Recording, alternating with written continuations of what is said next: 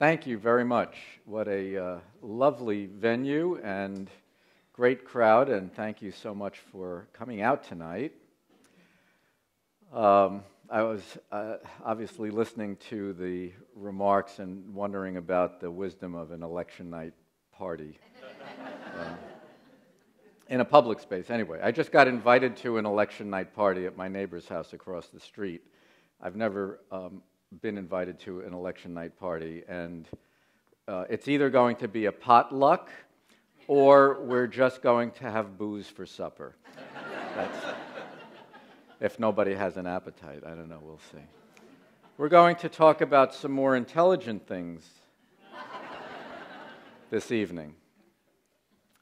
And basically, we're going to ask one question, try to answer one question.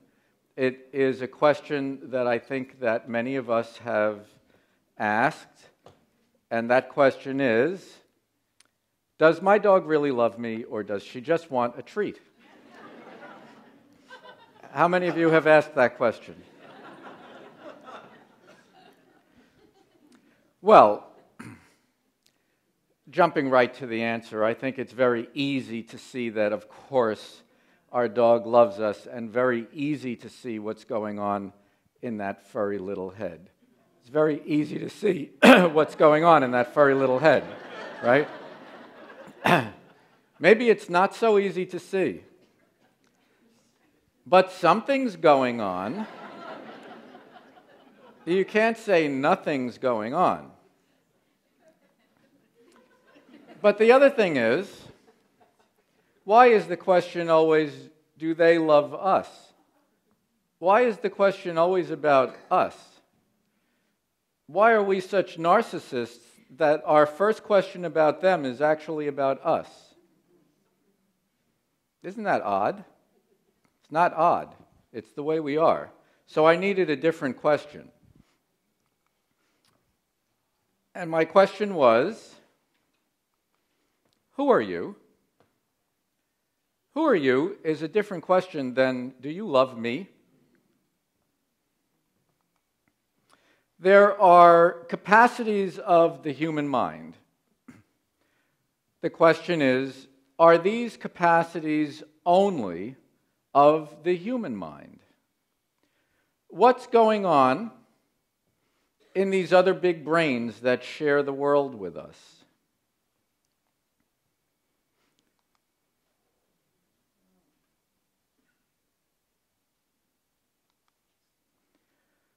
Many people say, well, whether something's going on or not, you really can't ask that question because there's no way to answer it. But I think there are very good ways to answer this question, or at least address the question. One is you can look at brains, you can consider evolution, and you can just watch what they do.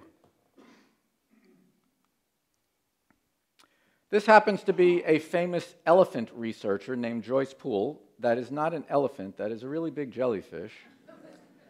And the point of this slide is that the first nerve cells evolved in jellyfish. And then eventually jellyfish gave rise to chordates, which gave rise to vertebrates, which came out of the sea and built a beautiful public space in Seattle where we all are tonight. I know I'm skipping some steps. But it's still true that a nerve cell is basically a nerve cell. It's basically the same thing, and it looks the same, whether it is in a crayfish or a parrot or a human being. Well, what are the implications of that fact for the minds and mental experiences of something like a crayfish? Does the fact that their neurons are like our neurons mean much? Well, it turns out that if you give a crayfish a lot of little tiny electrical shocks, it will develop what looks like an anxiety disorder, and it will be afraid of coming out and exploring and afraid of looking for food. But if you put the same chemical used to treat anxiety disorder in humans into the water, the crayfish relaxes and comes out and begins exploring again. So, how do we consider the possibility of anxiety among crayfish? Mostly, we boil them.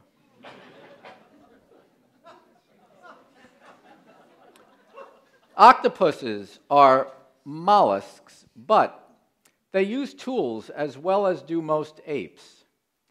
And they recognize individual human faces.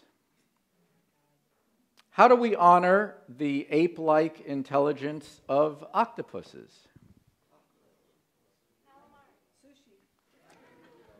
Mostly, we boil them.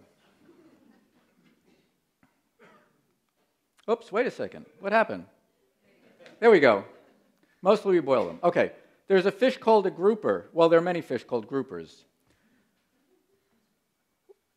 When groupers chase a fish into a crevice in the rocks or the coral, they sometimes go to where they know a moray eel is sleeping. They have a way to signal to the moray eel, "Follow me."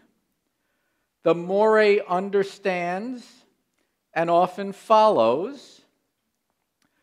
When the grouper gets to where the fish is hiding, it says, "Here."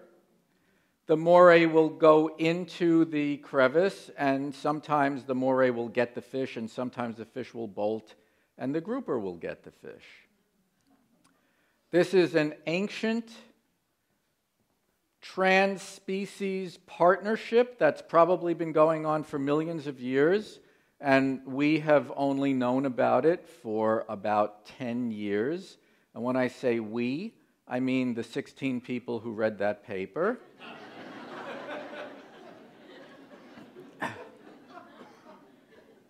How do you think we honor this ancient interspecies partnership? Fried. A pattern is emerging here, and the pattern says a lot more about our minds than it says about theirs.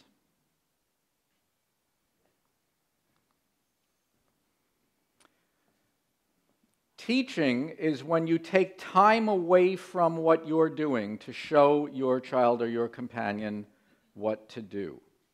Chimpanzees do not teach. Young chimpanzees learn a lot from watching, but the older ones don't take time away to teach. But sea otters do teach. Killer whales teach, and killer whales share almost all the food that they catch.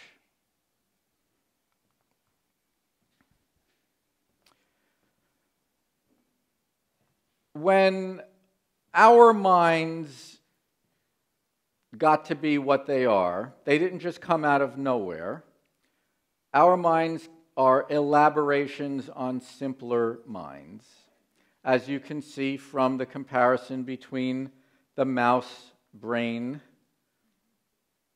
and the human brain. They're quite similar, but you can see that we are a quite elaborated version of that basic body plan. If you look at a human brain and a chimpanzee brain, you see that basically we have a large chimpanzee brain. And it's a good thing it's large, because we are also the most insecure of all the apes. But uh-oh, that's a dolphin. Bigger, more complicated. What does that mean for how they experience the world? It might mean not much. Maybe brains don't tell us anything about minds, really. Maybe most of that dolphin brain is devoted to analyzing sonar rather than thinking. Could be. But I do think that while you can't see the mind by looking at a brain, you can see the workings of a mind in the logic of behaviors. So, look at this scene. Can you tell me a little about what is going on there? Yes, it's pretty obvious.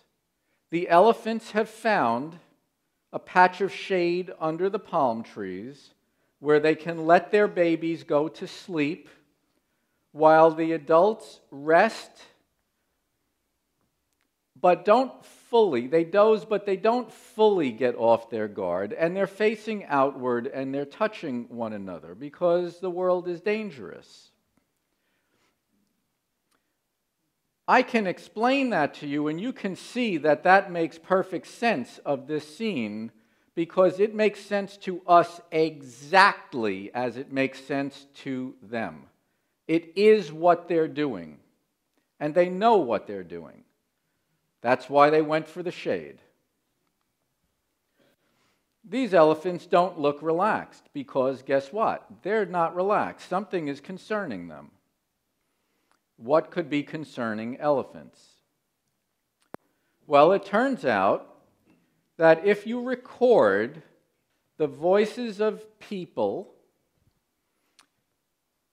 and you record tourists and Maasai tribesmen saying in their own language, "Look, there are some elephants," and you play the recording back through a hidden speaker in a bush, the elephants, hearing the tourists, ignore the tourists completely and don't do anything because tourists don't bother elephants. But when they hear the voices of the Maasai tribesmen, the recorded voices from the hidden speaker that doesn't smell like anything, it's just recorded voices, instead of ignoring them like they do to the tourist voices, the elephants bunch up and then run away because the Maasai carry spears and they get into confrontations with elephants at waterholes and they sometimes hurt them. Elephants know not only that there are different kinds of animals, including humans, they know that there are different kinds of humans and that some humans are harmless and others are very dangerous. They understand us much better than we understand them. They've been watching us carefully for a long time. We know each other because we basically have the same imperatives, and under the arc of the same sun, listening to the whoops and the roars of the same dangers, we became who we are and they became who they are. We've been neighbors for a very long time. Our minds have developed together. And being mammals, under the skin, we are quite similar. We have the same skeleton, we have the same organs, we have essentially an identical nervous system, we have the same life imperatives. Try to stay alive and find food, try to keep our babies alive. It's the same whether you are built for hiking in the hills of Kenya or built for diving in the waters of the Salish Sea. Under the skin, we are all kin. And so you see things like helping where helping is needed. You see curiosity, mostly in the young.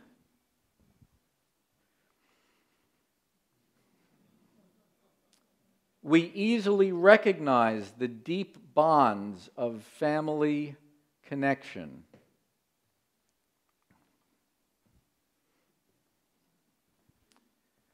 We see affection, and we know what that is. Courtship is courtship. Dancing is dancing.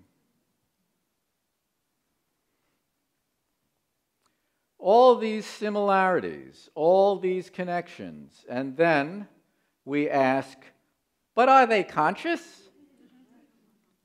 Isn't that a very strange, dysfunctional kind of relationship that we have with the entire rest of the living world? I think it's actually quite bizarre. A scientist I know who is a bit senior to me told me that when he was coming up in the field of animal behavior, he was told that other animals are capable of detection, not perception. Basically, everything else in the living world is just one big motion sensor, and only we have any thoughts or emotions. But yes, they're conscious. What do I mean by conscious? Well, consciousness is the thing that feels like something. If you have a sensation, you're conscious. If you are connected to experiencing the input from your senses, you're conscious. When you get total anesthesia, it renders you unconscious. And then when you come out of it, you regain consciousness.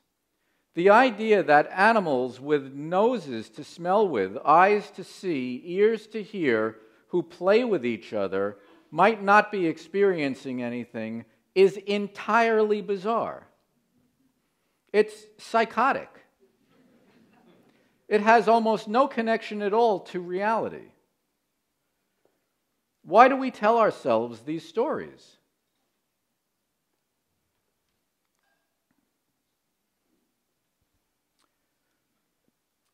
As I was reading a lot about various kinds of research and thinking about animal behavior, I came upon this odd little sort of boutique industry, which I called the animal behavior Mad Libs, and it went like blank makes us human. And different people tried to make their reputation, really, by saying that X makes us human. One of the things that they say makes us human is empathy. Empathy makes us human. Well, that's wrong.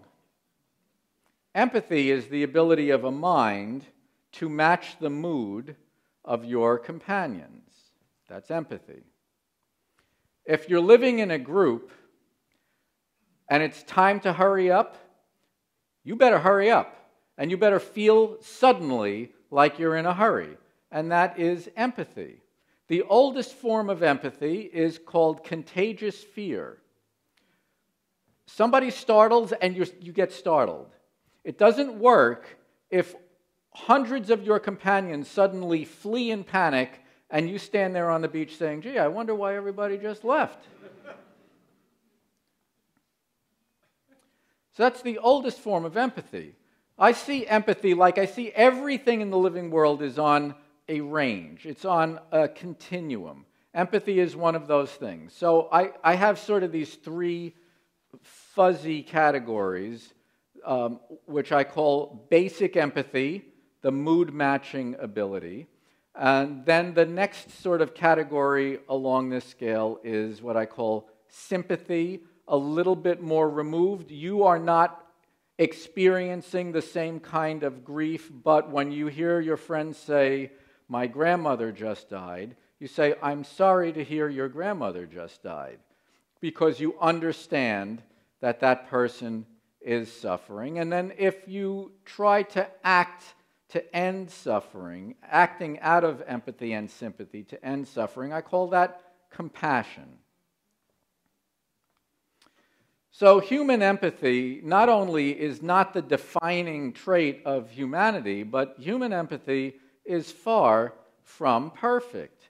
We round up other empathic animals and we kill them and we eat them. And now maybe you're saying, okay, well, I'm messing with your minds because here in the US we love dogs. We don't think of dogs as food. This is a culturally insensitive remark that I am making. This is, after all, just predation. Us eating other animals is simply predation, which is not a terribly unnatural thing. Okay, I understand and I grant all of that. But we are not so great to one another either.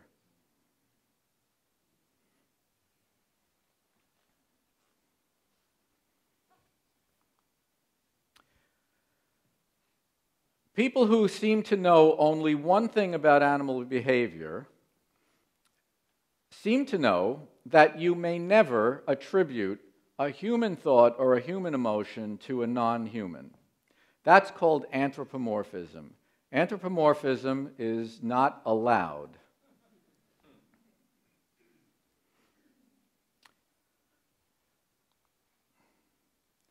But it is not scientific to say they're hungry when they're hunting, they're tired when their tongues are hanging out, but when they're playing with their families, we have no idea if they could possibly be even conscious or experiencing anything or have any capacity for joy. That is not scientific. It's biased. Anthropomorphism is okay. It's often the best first guess about what an animal is doing and why they're doing it. And then if you watch them, you get a much better sense of what they're doing and why they're doing it. But there's no reason to make it out of bounds. Actually, there is a reason to make it out of bounds. If no other species can have a thought or an emotion of any kind, it makes certain things simpler for us. And it tells us our favorite story. Our favorite story is, we are the best. We are special. We're the only ones that really matter. That's our favorite story. So, a reporter who was interviewing me when the book first came out, she said, okay, you're telling me all this stuff. You're just telling me all this stuff. But how do you really know that a non-human can think or feel? And I thought, geez, I was trying to explain all this stuff. I thought I did a pretty good job of explaining it up to now. But then I started thinking of all the research that I read, and I have all these references cited in my book. What's the best one I can think of to cite and explain? And then I realized that the answer to the question, how do I know that a non-human can think or feel? The answer to that question was right on the rug. When my puppy gets up and comes over to me and rolls over on her back. Now, she comes to me. She doesn't go to the dining room table or to the sofa and rolls over on her back. She comes to me to roll over on her back. And when she does that, it's because she has had a thought. And the thought is, I would like my belly rubbed.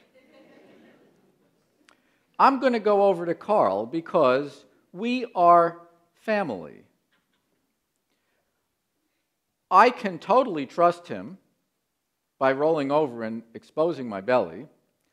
I know he will know what I'm asking him to do.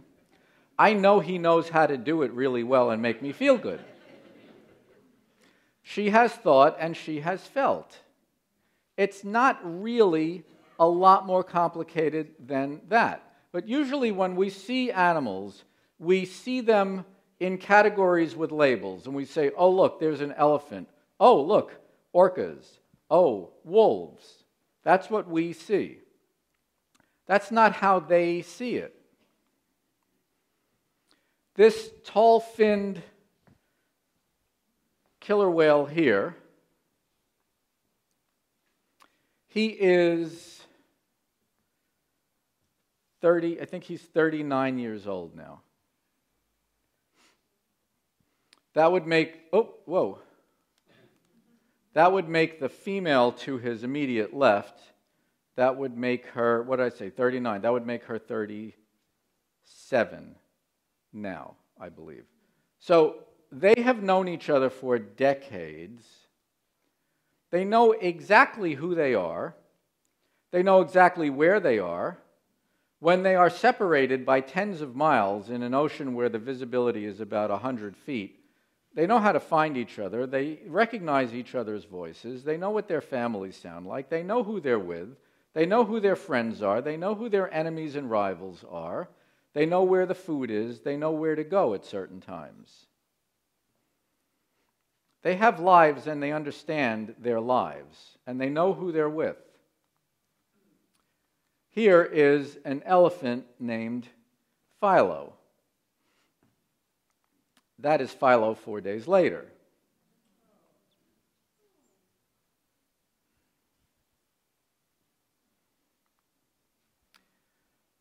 Humans not only can experience grief, we manufacture an incredible amount of it.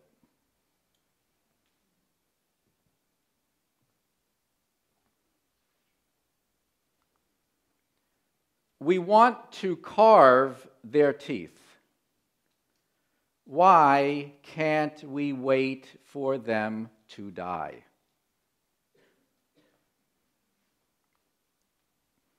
In Roman times, elephants lived all the way from the shores of the Mediterranean to the Cape of Good Hope, except for the absolutely worst parts of the Sahara.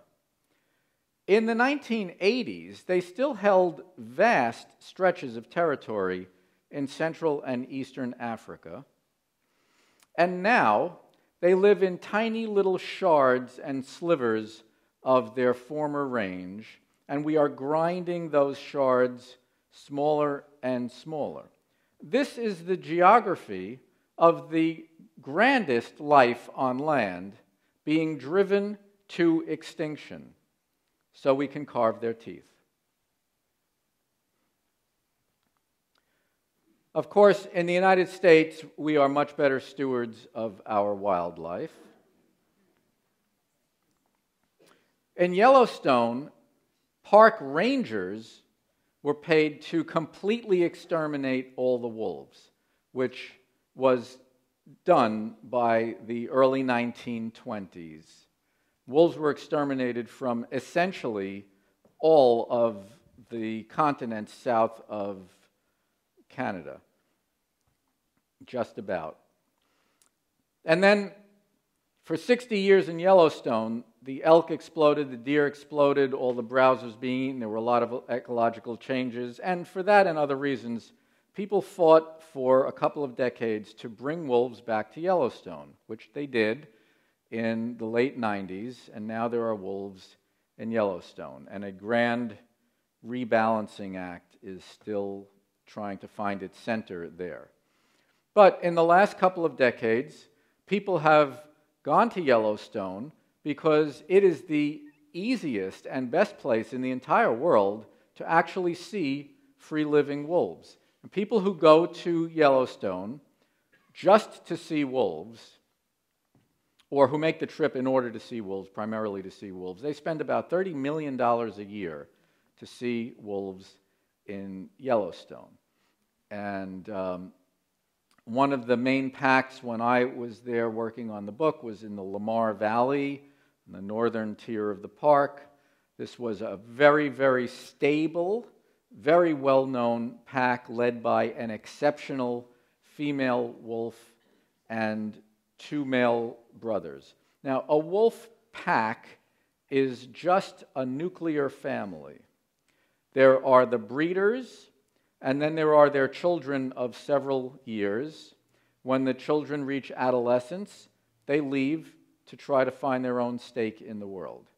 We call that a pack when it's wolves. When it's us, we call it our families. But it is a nuclear family.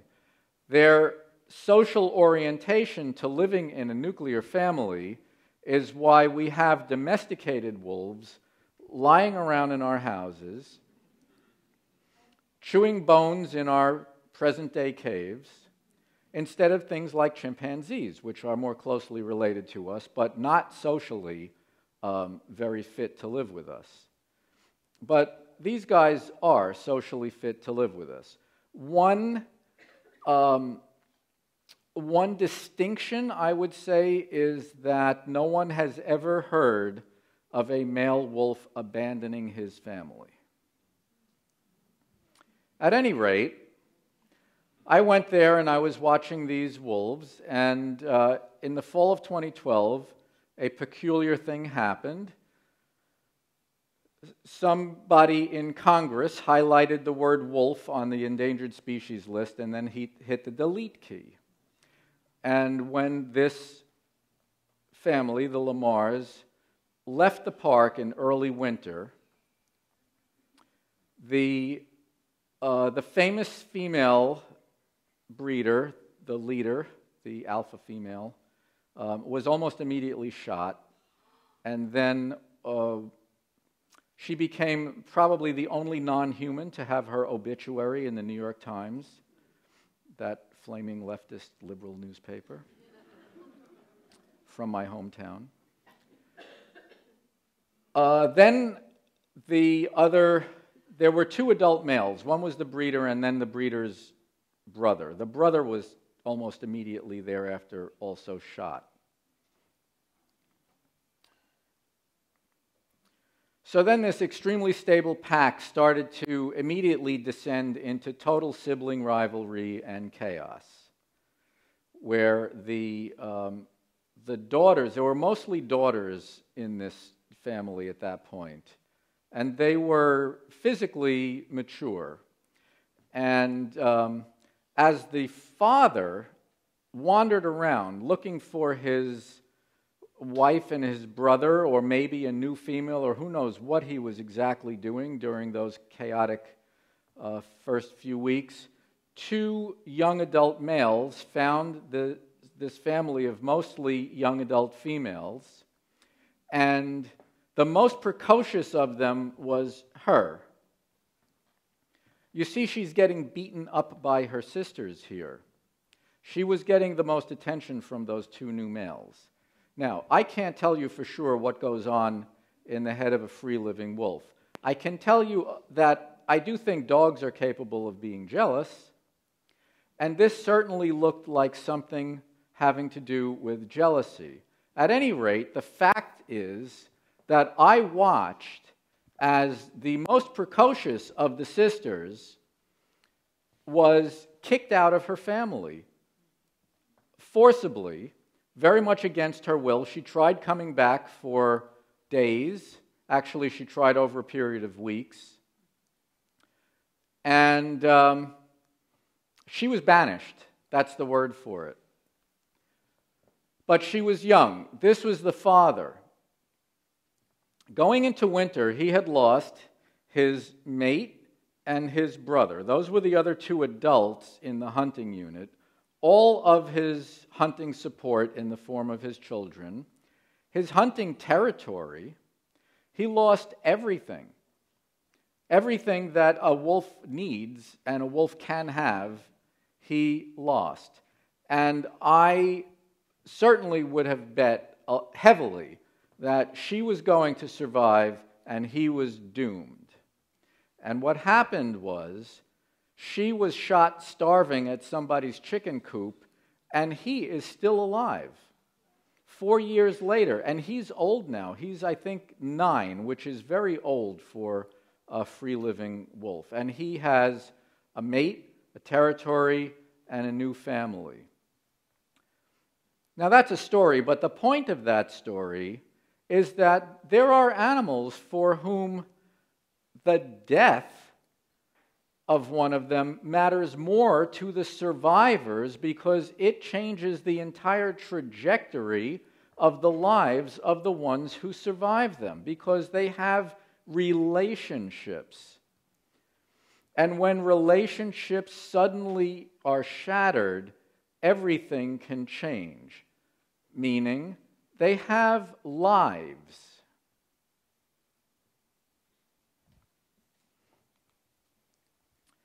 We hurt them so much that it is mysterious to me that they don't hurt us more than they do. So, because we're here in Seattle, I can tell you that that is Ken Balcom. That little blob in the boat back there is Ken Balcom, the famous researcher from San Juan Island who has done so much for the killer whales and for my understanding of them. Now, this happens to be off Davenport, California, and that whale had just finished eating part of a gray whale that he and his companions had killed. But those people in the boat have nothing to fear, because no free-living killer whale has ever hurt a human being, which I find kind of strange. I took this picture from Ken's deck on San Juan Island. That is T20. He just finished ripping a seal into three with two of his companions. And those people, who probably weigh about the same as the seal weighed, have nothing to be afraid of, which I think is kind of strange. They eat seals. Why don't they eat us? Why can we trust them around our toddlers?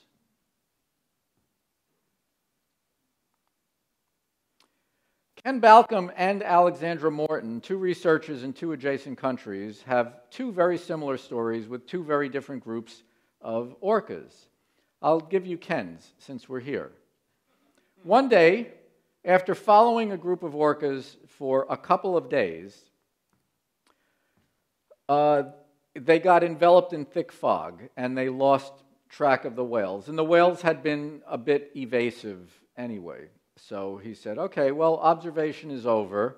Now, this was a long time ago, before GPS or even before Loran. So he said, all right, let's put all the cameras away, and we'll figure out what direction home is here. We'll just look at the compass and basically head homeward. As soon as they started going, the orcas came back, and they got in front of the boat. And Ken said, okay, forget about the compass. Let's just see where the orcas are going to take us.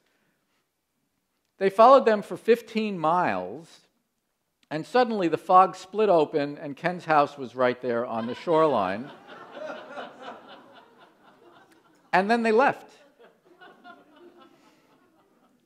And up in British Columbia, Alexandra Morton has a very similar story. In the Bahamas, there's a researcher called Denise Herzing, and she studies spotted and bottlenose dolphins, and she knows them very, very well as individuals, like the orcas here are known as individuals. She knows who is whose baby, who is related to whom, and they all recognize each other. So when she goes back there, they all come over to the boat and they bow ride, and it's a big happy reunion, and she feels like they're all friends. But one time she went, and the dolphins would not come near the boat. And she said, what is wrong with the dolphins? They seemed scared of the boat that they knew so well and the people they knew so well. So somebody suddenly comes up from below and announces that a person on board has just died during a nap in his bunk. Now, how could the dolphins have known that one of the human hearts had stopped beating? And why would that matter to them? And why would it spook them? Now, all these stories that I'm telling you, I don't know, it's not to tell you something that I don't know. It's to tell you something that I do know, that these stories indicate. What they indicate is there is a lot more going on in the minds that share this planet with us than our minds ever stop to consider. We don't even think about them. In an aquarium in South Africa was a baby bottlenose dolphin named Dolly, and one day one of the keepers was on a break, and he went down outside the pool, and he was looking through a window in the pool, and he was smoking a cigarette. And Dolly came over in her young curiosity, and she looked at him, and then she went back to her mother to nurse again, and she nursed for a few moments, and then she swam back to the window, and she opened her mouth and released a cloud of milk that enveloped her head like smoke. Somehow a nursing-age bottlenose dolphin had the idea, I'm going to use milk to copy whatever that guy is doing. When humans use one thing to represent something else, we call that art.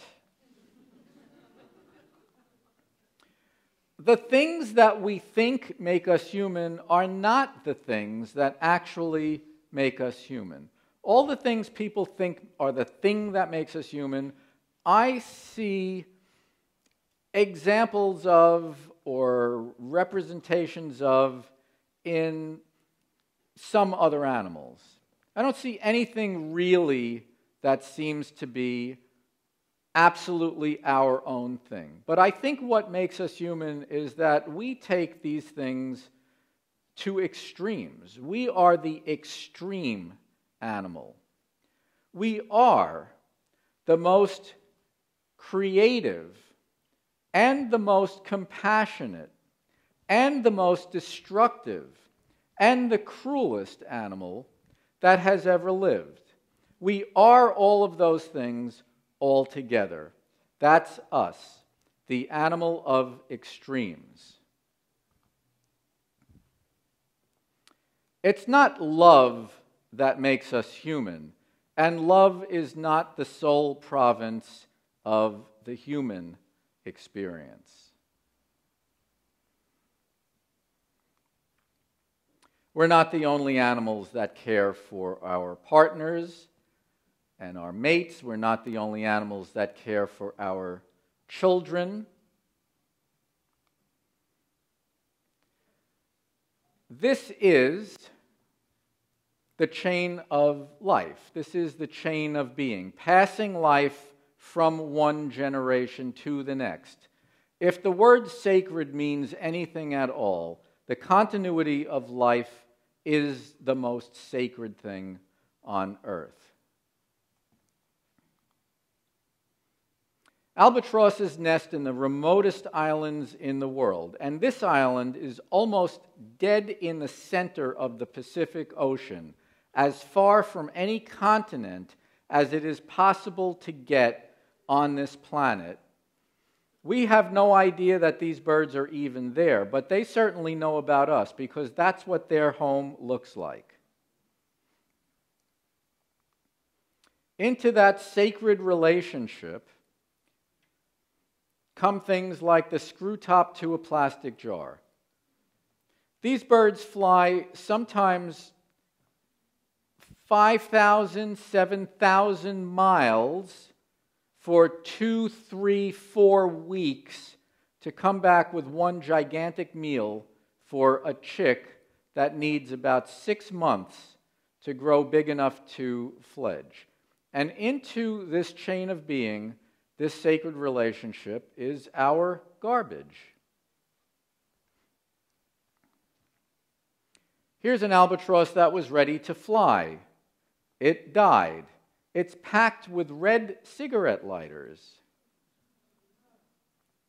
This is not the relationship we are supposed to have with the rest of life on earth. But it is the relationship we actually are having.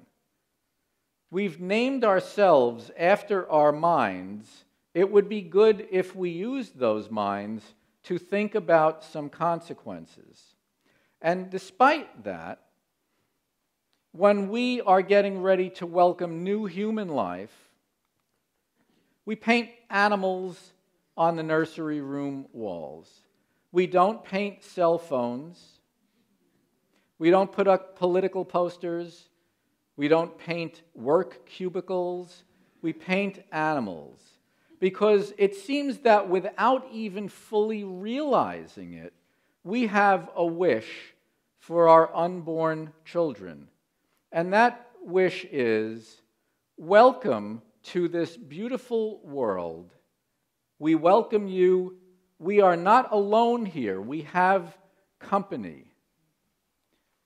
And yet, every creature in any painting you'll see of Noah's Ark, any creature deemed worthy of salvation, is actually in mortal trouble now. And their flood is us. So we started with a question. Do they love us?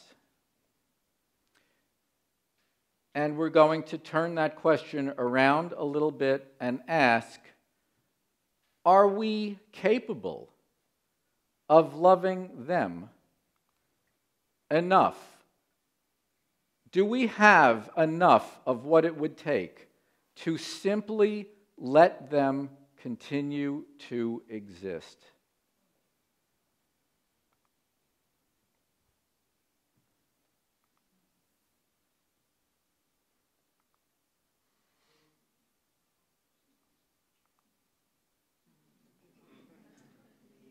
I miss those guys.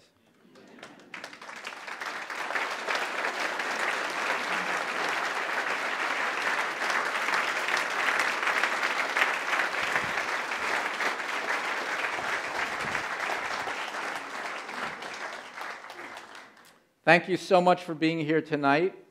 You've been great. I really appreciate your time and your attention and coming out and visiting with me. Does anybody have any questions? If you do have questions, please come up to the microphone so we can record your questions, and you can line up on either side. Please keep your questions in the form of a question and short. Thank you. Have you heard about something I just saw on the PBS NewsHour? Halloween, there was a lovely story about vampire bats, and vampire bats will regurgitate blood to starving other vampire bats. Yes, that's true. I have known about that, yes. That's a good one, especially for Halloween. Yes, sir.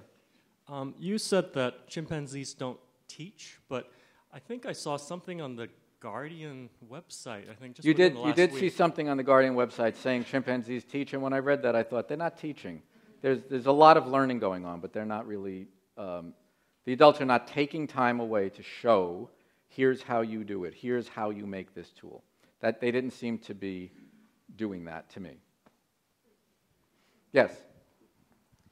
Our local zoo in Seattle received an anonymous grant this summer to study empathy and empathy of children for animals. They received $750,000. The results of that study haven't been published, but what do you feel? How do you feel that humans can learn about empathy from animals? Well, how can humans learn about empathy from animals? I think animals give us empathy is one of the things that I specifically mentioned. I think that we are, the extreme example of an animal that has a capacity for empathy. Some other animals show it. That's one of the things we do in the extreme. And I think other animals, it's in a sense, it's the best of the most human traits that we have. And I think other animals give us a great opportunity to practice our capacity for empathy, because they also present us with a lot of opportunities for cruelty or for just not caring. And I think that they, if you look at a lot of our husbandry and if you look at a lot of how we are with animals, there's a lot of room for improvement. It's not so much that we should copy the empathy of other animals. Many other animals, I think, have very little of it, and some have a lot of it. Animals like elephants, I think dogs have a lot of empathy, those kinds of things. But I think they just present us with one of the best opportunities to exercise and develop the thing about the human mind that I think is one of the best things about the human mind, which is our capacity for empathy and compassion. Who's next on the line here? Okay, yes. Can you tell us if you are or are not a vegetarian, and why, philosophically, you take either approach? Okay. Well, I have a slightly longer answer to this question because everybody asks it. I wrote a thing called What I Eat. What I Eat by me, Carl Safina. And if you just Google that, you'll get this essay. What I think, I'm not strictly in any category. I'm not strictly a vegetarian. I essentially never order meat from farmed animals. If I go to somebody's home and that's what's for dinner, I usually just eat it rather than make anybody feel bad or anything. But from time to time, people say to me, "Well, because you were coming, we decided to make lasagna, or we decided to have a veg." I spoke at the National Zoo in D.C. a few nights ago, and they said, "Because you were coming and talking about animal feelings, we decided for the first time ever at our dinner with all our donors, we're going to have a vegetarian dinner." So that's great, because I didn't have to say anything about it to anybody, and the needle moved. My thinking, I'm basically really an ecologist, and I study wild animals. And what I see in nature is a tremendous amount of dying and killing. I don't think dying or killing is unnatural. We all die, and a lot of predators kill other animals for food. We have certain choices, but to me, the thing about nature is an animal gets to be who it was supposed to be until the moment it gets ambushed. And in our food system, animals mainly never get to be remotely like anything that they were supposed to be. They live horrendous, miserable lives for the most part. I think that if we kept animals really well and happy and let them be who they're supposed to be, and then humanely killed them, we kill animals more humanely than we make them live. I think if we did that, it would be pretty okay. I'm not advocating eating meat, but I think it would be pretty okay. That's not generally what we do. So for instance, I live on the coast and I go fishing. And I have chickens. The chickens are the chicken. Let me talk about the fishing first. I go out and I kill fish. Fish are animals. They're vertebrates, and I eat them. But they got to be who they were supposed to be before I went and killed them. And I used to fish for a wider range of fish. Now I only fish for the ones that I know are still abundant or are increasing in number. And I feel like doing that connects me with my food, and I take responsibility for what I eat in that way. I don't think it's the worst thing in the world. And I think it's important to know the word enough when you're fishing or hunting or doing anything. I think enough is a word that many people should learn. The chickens that we have half a dozen hens, and they are part of the domestic food system. We just bought them in a store, and we give them. So I feel bad about that. I feel bad about who they are in their history to that extent, and I feel bad that they cannot turn off their egg laying. We can't turn it down or anything. They lay an ungodly amount of eggs. But we have incredibly happy chickens, I will say. We let them out every morning. They are not confined in any way. They go any place they want to go, which is not too terribly far. It's a few hundred feet in any direction. They have little routes and little ambits that they do at different times of the day. We feed them lavishly. They graze and eat bugs lavishly. I notice we have other friends that have chickens. When they give us eggs and we crack them side by side, their eggs are pale yellow because they feed them these horrible pellets that our chickens will eat last of anything, and our eggs are bright orange. So we have healthy chickens, and they are about as happy as domestic chickens can be, and I feel okay about that. So strictly speaking, I'm not vegetarian. I'm not in any category, but I'm very mindful of these things. So that's my answer. And as I said, what I eat in the Huffington Post. So somebody from this side of the room, please. Yeah, you say you study mostly wild animals, but I don't know if you've studied any animals in a zoo.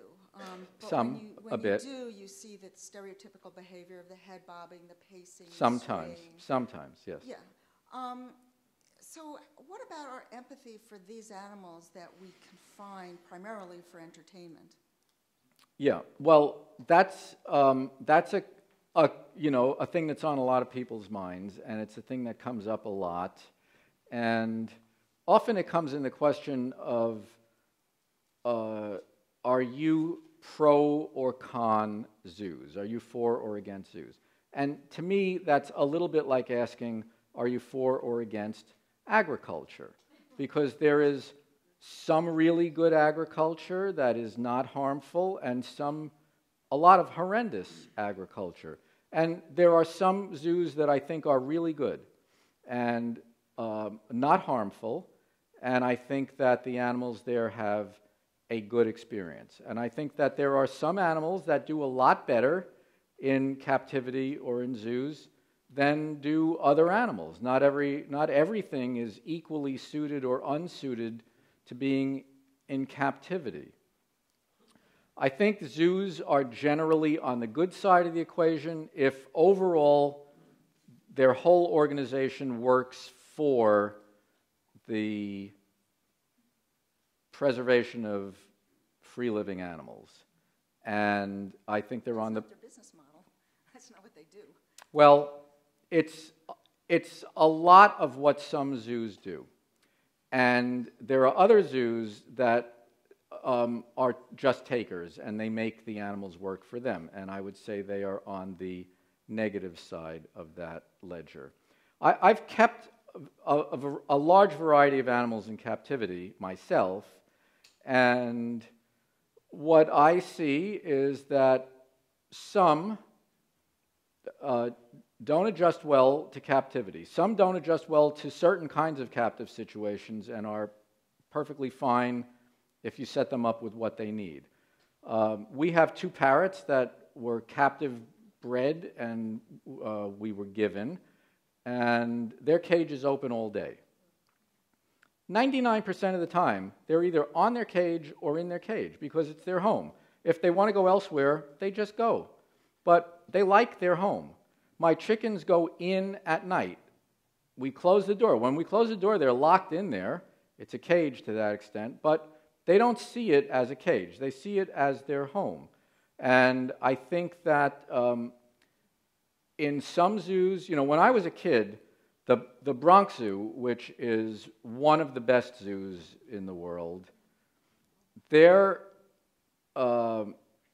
cages for their cats and their apes and their elephants were like jail cells. They were concrete slabs with big bars.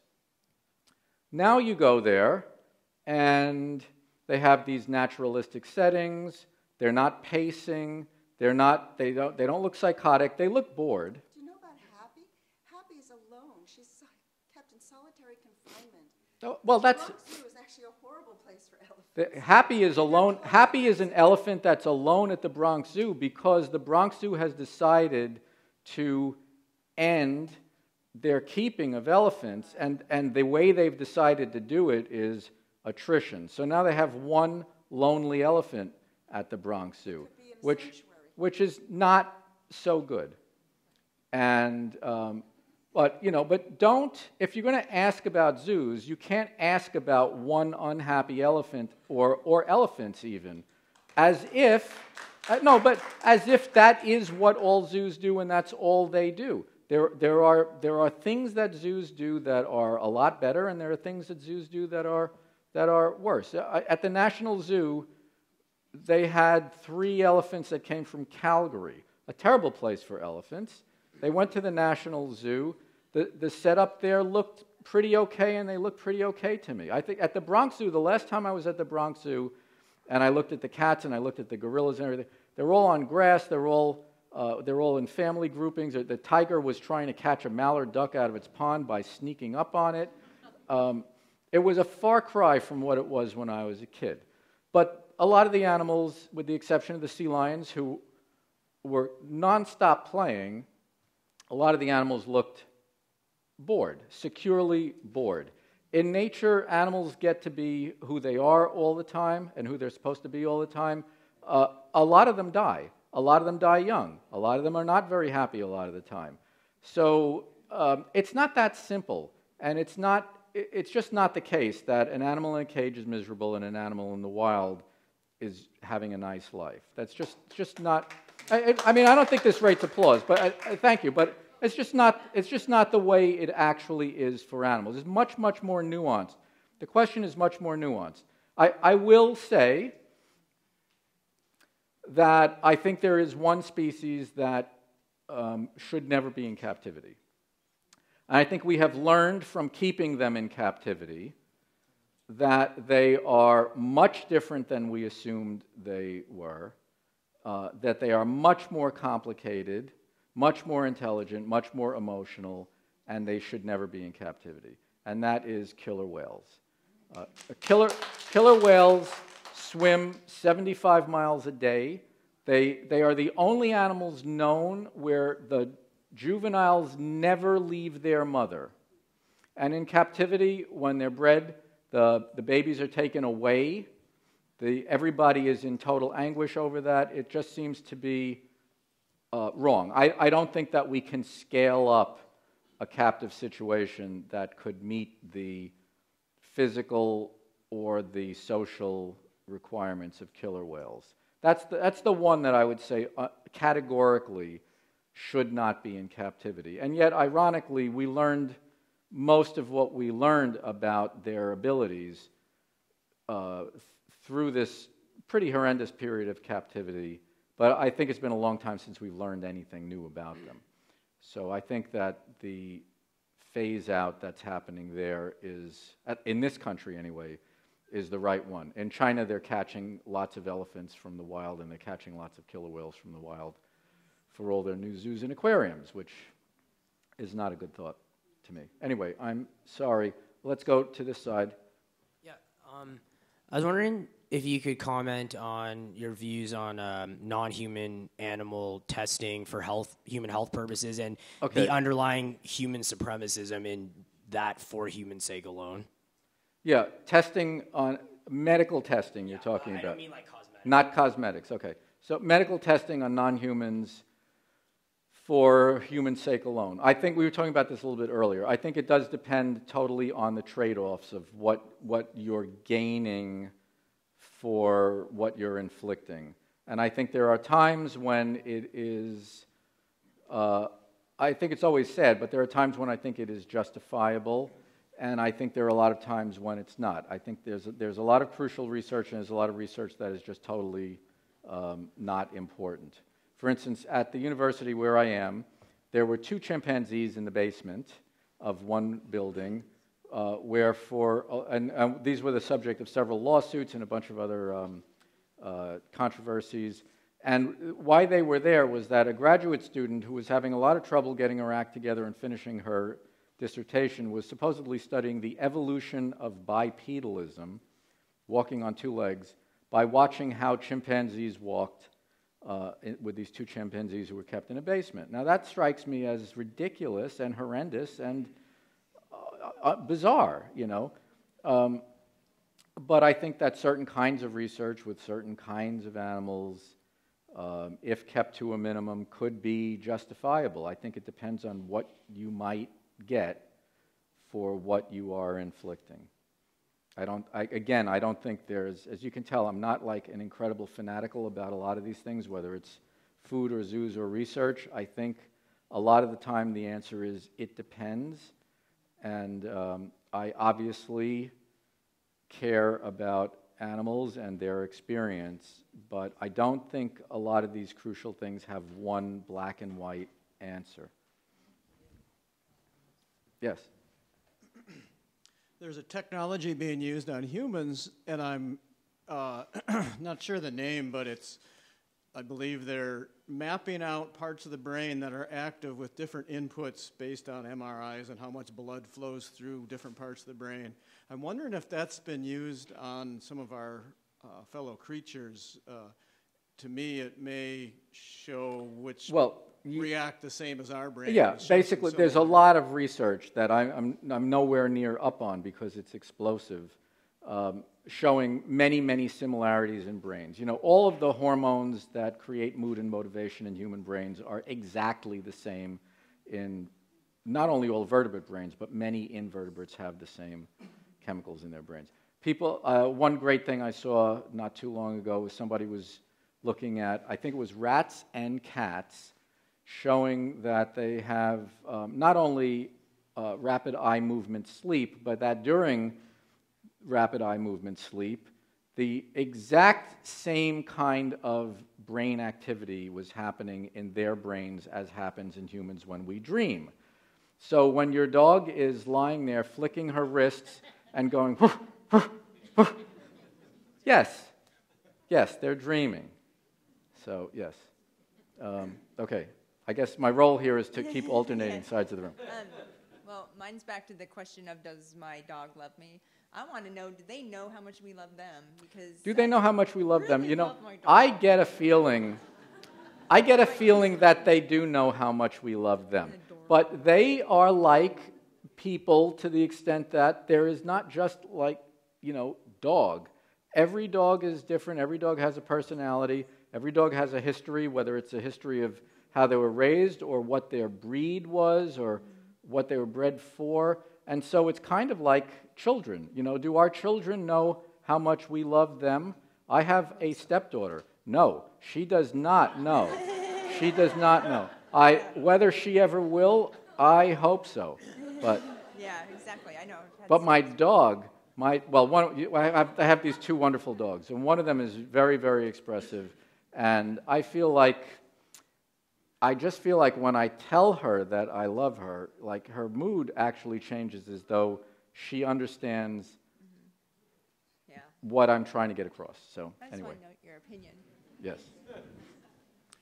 I noticed in your presentation that you did not use the word or a concept of instinct, and I'm just wondering where that fits into. I did not use the word instinct I think there are a lot of instincts. I think we have lots of instincts, and I think many other species have lots of instincts.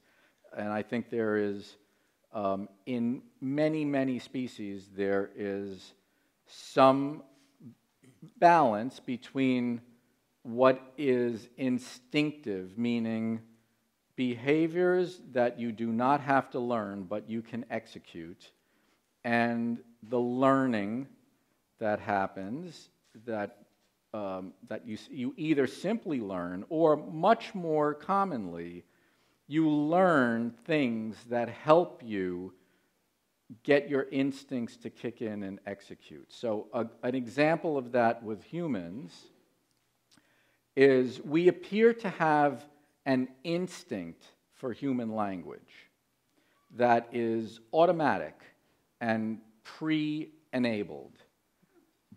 But on top of this, we learn languages. So you can put French in your language instinct, or German, or maybe both, or maybe none of those. And when you learn one language, you may not speak the other languages, but you can learn those because you have this pre-adaptation, this language instinct. And if you weren't taught, if a person was somehow not taught a language, they would probably develop rudimentary language, because that's kind of what we do. Another thing that I think is instinctual for us is, sexual attraction and things like that are instinctive. You usually learn a few things along the way, but hopefully, right? So that's what I think it's. I think it's a sort of a balance between nature and nurture, and I think those two things both exist to different degrees in different animals. We know with many animals that we use and work with and live with that there are things that they do naturally and things that we also train or train in, and those have both capacities that make it possible and limitations that make some things not able to happen. Thank you. Okay, great. Yes. My question is conveniently about language. What a segue. Yes, exactly. Linguists believe that one of the things that distinguishes humans from other species is that our communication system uniquely includes syntax. So we have a recursive syntax and grammar, system. right? Yes. So what is your thought on that? Right. Yeah, I don't think there's asterisk, which I'll get to. I don't think there is another language in any other species as well developed as human language is, with its complex syntax and grammar. There are some species that have words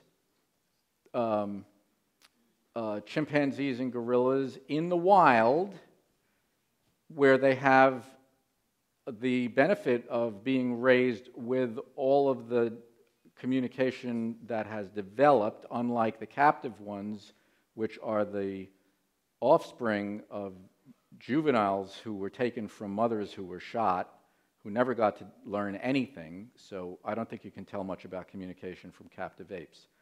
Wild apes have several dozen words or communicative gestures that mean specific things or mean some envelope of several possibilities and are directed at some people. Some animals have syntax. They can say, if they do one call before the other, it means one thing, or if they don't precede one call with the other call, it means something else. There are certain, I think it's gibbons, where if they do these two calls together, it means leopard right here, and if they don't do the first one, it means I see a leopard somewhere out there. And there are monkeys and other things that have words for things. When I was in Trinidad, and our birding guide said, I hear the mot-mot saying there's a snake. Oh. So we walked like half a mile to where the mot-mot was up in a tree with a boa, and there were other birds mobbing the boa, and the bird guide heard the mot-mot word for snake. So there are words, but there's not this complex thing. The asterisk is that you can teach dolphins, in captive setting, you can teach dolphins the command, do something new, do something we haven't taught you, innovate something. And they will go to the bottom of the pool and circle around, and then they'll leap out, spinning to the right while squirting water out to the left, or do something that no one ever taught them to do. And it appears that somehow they have gotten this extremely complicated plan across to one another. I don't know, but that's what the scientists, I mean really good scientists, wrote about, and saying that they were totally flabbergasted and they had no idea what was going on. So there may be, with dolphins, with killer whales, which are dolphins, with some other species, there may be some very complicated verbal abilities there that we have not detected yet what the channels are. Like, we didn't know that they had sonar until 1960 or so. We just didn't know it existed. There must be something that they're doing, there may be something that they're doing that we just don't know exists that allows them to actually have this kind of conversation. But if they do, we don't know about it yet. And the other thing, which is not really part of your question, but your question reminds me of, is that there are a lot of animals, like a lot of primates and like elephants, for example, they understand who is whose baby. They understand who ranks higher than another. They'll get confused if you play a sound out of a speaker that makes them think that there's been a hierarchy flip in their group. And as it was put in a book that I just read, that I have to write a review about, the researcher put it this way, that with baboons, he was talking about baboons, their understanding of the world is much more detailed and much more nuanced than anything they could say about it.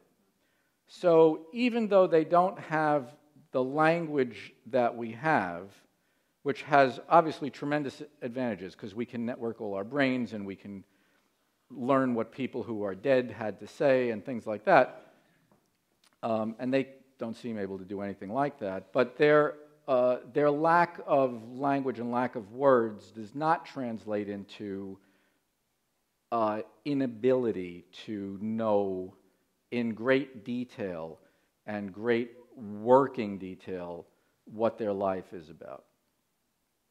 So those are some of my thoughts about that. So on yes. Language again, do our dogs and cats know what we're saying? Do our dogs and cats know what we're saying? Sometimes. They know the word treat, I can tell you that. Yeah, sometimes they know what we're saying. Most of the time, I don't think they know. I think it's like blah, blah, blah, blah, blah, blah, blah, food, blah, blah, blah, blah, blah, blah, blah, car, that kind. You know, and our dogs know some things. They know if I say, "Where's mommy?"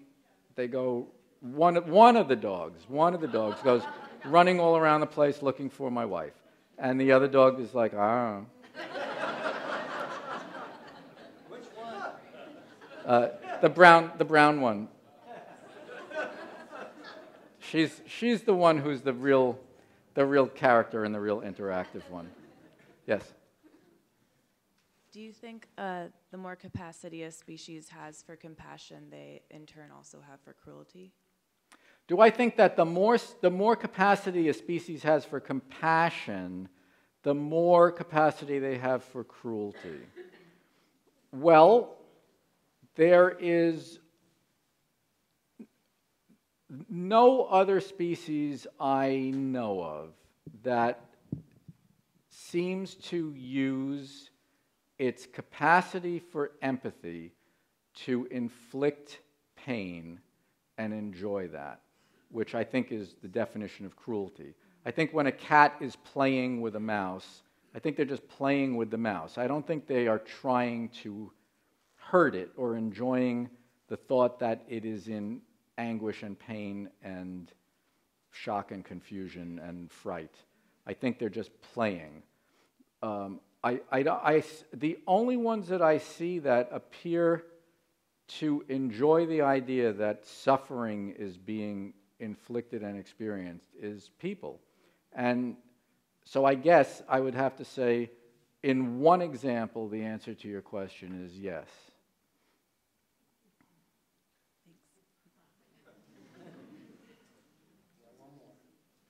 So we have humans and animals, but we also have cell phones. And it's my experience that when I'm with my girlfriend's dog and she's not there, and I let the dog hear my girlfriend's voice, she recognizes the voice, but she feels very uncomfortable. Ah, that's interesting. Well, I've tried that, and I've had the impression that our dogs don't recognize voices on the phone, and I've wondered about that. But there's probably a cognitive dissonance thing, which is usually if they can hear the voice of somebody that they know, they can smell their presence and they can sense them in all the other different channels that they use, of which hearing is just one. So it may be that they're uncomfortable because it confuses them and they're not really sure what's going on. I don't know, but that is the first thing that occurs to me anyway about that. So, dogs apparently can recognize photographs of faces of people they know and respond differently to photographs of people that they know and people that they don't know. And I think photographs of dogs that they know too. I might be getting it mixed up with a study I saw about chimps, where chimps clearly recognized, this is good, and this is good to end on, they clearly recognize the faces and the butt ends of chimps they know well.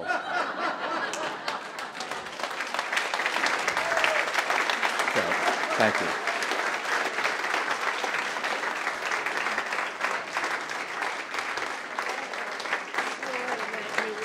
Do you have a question? Oh, I get to you, okay? All right. Just one more question. Thank you, everybody. Good night.